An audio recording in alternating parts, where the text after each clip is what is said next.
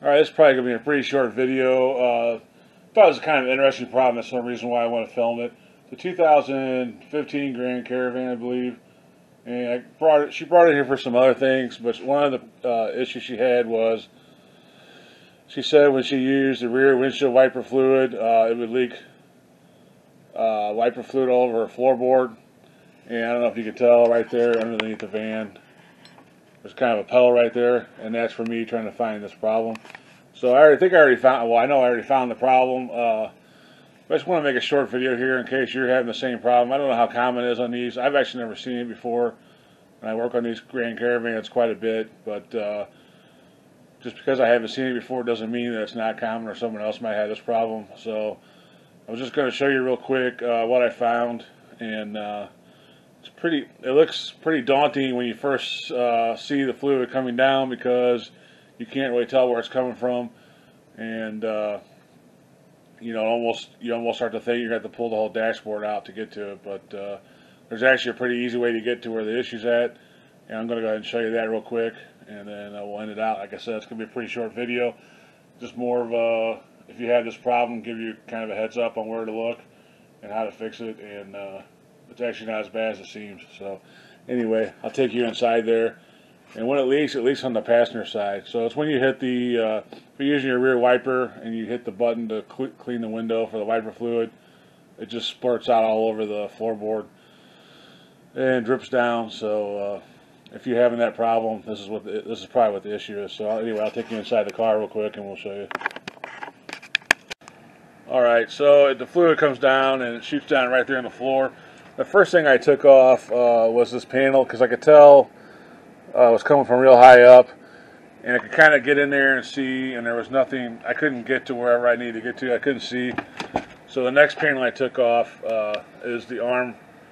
They call it the Jesus handle or whatever, but the arm, the hand handle or whatever you want to call it. I'll show you that in a second. Alright, so you can see here I got the handle off. And here's the panel that's on there, that's normally on there. And you're going to have two holes, one on each end of this handle. There's a little little plastic cover that goes over. Just take a little pick or screwdriver and pry that off. There's two 10mm bolts in here.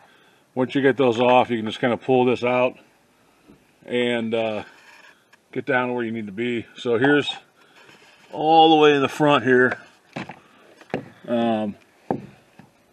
Kind of show you this. So this is what comes off of, that's where it comes out of the bottle, I guess. I'm going to see if I can reach over. So that's what it's doing. And of course with the handle on there, the fluid's not hitting the windshield or anything. It's going back down towards the floorboard and stuff. And all it is this hose popped off right here. I don't think anything's broke on this. I think it just popped off. So I'm just going to go ahead and connect it back up.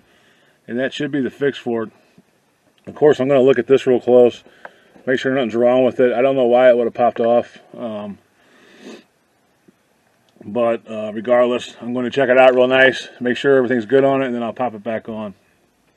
So that's all it really is. If you're having problems with your Caravan leaking windshield wiper fluid on the passenger side floorboard, just take off this handle here, two 10mm bolts, and pull it off, and then you'll get right to where that connection's at. Hopefully yours doesn't have a problem with the actual hose or anything like that. Like I said, I have no idea how it popped off. It was winter recently. I don't know, some ice.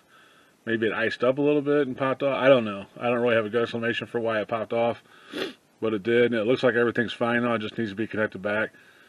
So of course I'm going to do that and then test it a bunch of times, and if it's fixed, then I'll put it back together. But just wanted to show you where that's at if you're having the same problem on a Grand Caravan. This is a 2015. I'm sure it's pretty much the same on this generation of Caravan. So anyway, that's it. Nice short video, pretty easy fix hopefully. So thanks for watching, and as always, God bless.